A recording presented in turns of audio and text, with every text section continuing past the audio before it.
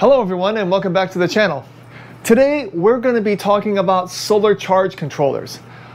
Basically what they are and why you need them. Okay, here we have a full table of solar charge controllers. As you can see, they all come in different sizes, from fairly large to pretty small. And they're all different sizes. They all cost vast differences. This one I think you can get for like 25. This one is well over 100, if not 200. But they all do the same thing. What they do is they take the voltage and the amperage from your solar panel and they convert it to a voltage and amperage that your battery can use. That is the high overview of what a solar charge controller does. You know, you look at all these solar charge controllers and you see a bunch of numbers like 40 amps, 10-30, 30 amp. I think this one's a 30 amp, but it's like a 30, it's a 50-30. I mean, what does that even mean? Well, basically what that means is that you can put, for this, this Victron right here, you can put 100 volts of solar panels. So the voltage of your solar panels can go over 100 volts total. This can convert up to 100 volts down to what your battery can use, but the 30 stands for the max amount of amperage that it can be converted into. So if you have, you know, let's just say if you have 90 volts at 4 amps, you know, that'll convert it to what your battery can use, which is like, let's just say 14 volts, and it will go up to a maximum of 30 amps. I hope that makes sense. So, but what we're going to do is we're going to go ahead and just pick one of these, and we're going to go ahead and just do a quick visual on exactly how it works. Okay, I cleared off my desk, and the solar charge controller that I'm going to use for this demonstration is the Renogy Rover 30 amp. Now this is a 12 volt and 24 volt solar charge controller. That means that I can connect it to a 12 volt battery source, which is going to be this Timeusb, and it will also connect to a 24 volt battery source, which could be 2 of these batteries or a dedicated 24 volt battery. For this demonstration, I'm just going to be using this 12 volt battery. And also my demonstration is going to be showing you how to connect it up and what it means to connect it to solar and to battery and the numbers in between. For my solar, I'm going to be using a variable charge controller because I want to mimic a 100 watt solar panel. And what I figured that at is 18 volts at 5.5 amps. So if you multiply 18 volts by 5.5 amps, that will get you right around 100 watts. So that's why we're saying that's going to be my 100 watt solar panel. So let's go ahead and get it wired up. Okay, so the first thing you want to do to connect your solar charge controller is connect it to your power source. This is going to be my power source. It's a 100 amp hour 12 volt battery. And what you want to do is connect the negative and positive of your wire to your solar charge controller. And your solar charge controller will have labels on where you connect everything. Right here is what I'm looking for. I'm looking for battery plus, which is the battery positive, and the battery negative. And if you have your wiring correct, the red should be positive and the black should be negative. So we're going to go ahead and connect those up now. Okay, so that's connected. And now the other side needs to be connected to your battery source. And again, black is negative and red is positive. So let's go ahead and connect up the positive first and then the negative. And as soon as you connect this up, the solar charge controller will turn on.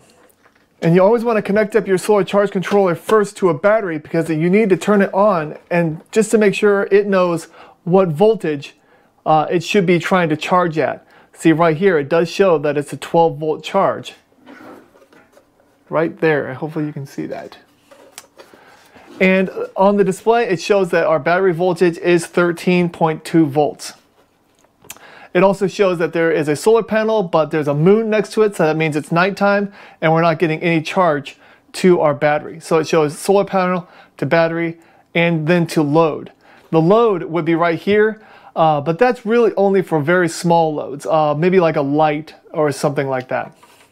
Okay, And on my cable, I actually have this meter right here. And this meter is going to show us the conversion of amps and volts after the solar charge controller. So what the solar charge controller converts the volts and amps to feed your battery. There is also programming in these solar charge controllers to, so you program it to the right settings for what type of battery you have, but that's a different video. This is just all about what these charge controllers actually do. Okay, now that we have the battery connected to the solar charge controller, we can go ahead and connect our solar charge controller to our solar panel, which is actually going to be this power supply over here. And again, this variable charger over here is set to 18 volts at 5.5 amps. That will mimic a typical 100 watt solar panel on a nice sunny day. And again, we'll go ahead and do the negative on the PV minus and the positive on the PV plus. Because PV stands for photovoltaic, so that means your solar panels right there. Our mimicked 100 watt solar panel is all wired up and it's going to this meter right here. So that way you can see the voltage coming in, and then it's going into the solar charge controller, and then it will be coming out, and you'll be seeing the difference right here. So let's go ahead and put on some sunshine. You can see now that the solar charge controller is starting to kind of do its job. And right now, what this solar charge controller does is it takes the voltage from the solar panel, which is right at 16.9. It's kind of working its way up at 5.5 amps. So that's giving us right around 90, 95 to 100 watts. But if you actually plug the solar panel directly into the battery, this voltage would cook your battery because it's way too high. If you have a good battery, the BMS inside the lithium iron phosphate battery should shut off so it wouldn't hurt it. But this voltage would actually do a lot of damage. So that's what this thing does, is it converts it to this, which is a nice stable voltage. You can see it's 13.54, and then the amperage is what really shifts around. But the voltage, you can see, stays the same. When on this one over here, the voltage will always be switching around because it's sunlight, and it's always a variable between if you get clouds or if you just get a bird or if you get any kind of shading, everything's going to shift around, and this controls that and gives you a nice even flow of electricity.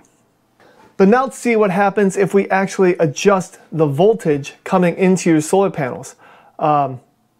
Generally this won't really happen, but let's just say that the voltage spiked up for some reason.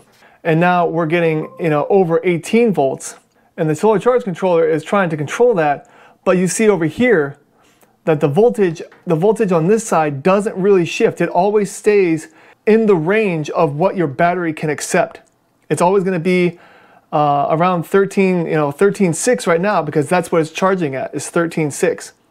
And then you can also see that if for some reason the voltage of your solar panel goes below the minimum voltage of your solar charge controller, like let's just say we drop it down to 12.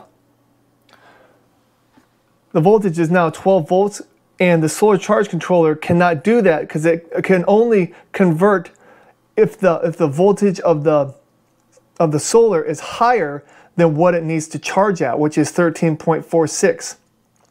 So now if the voltage goes too low, the solar charge controller just shuts off and nothing happens.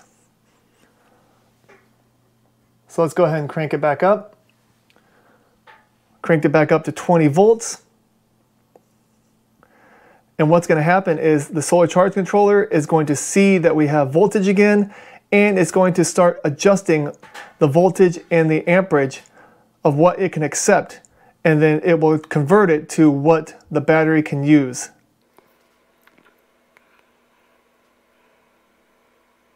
See, just like that, it went down from 20 to 17, and your amperage is right around 5 amps, and it converts it on this side to what the battery is charging at, which is 13.6, and it increases the amperage to around 7 or 8. All right, well, that was a very high overview of what a solar charge controller does. It is a very important component to your off-grid system because it regulates the voltage and the amperage coming from the solar panels to something that your battery bank can use. And your battery bank, depending on whether it's a 12 volt or 24 volt, depending on what kind of solar charge controller you get, it needs to keep that voltage constant. It always needs to be charged at a certain rate when the voltage of the solar panels can fluctuate a lot. And you can get solar panels or solar panel arrays, you can get the voltages into the hundreds. So I hope this clears up some questions that people might have that are just starting to get into solar and are trying to understand what the components actually do. Thank you so much for watching this video.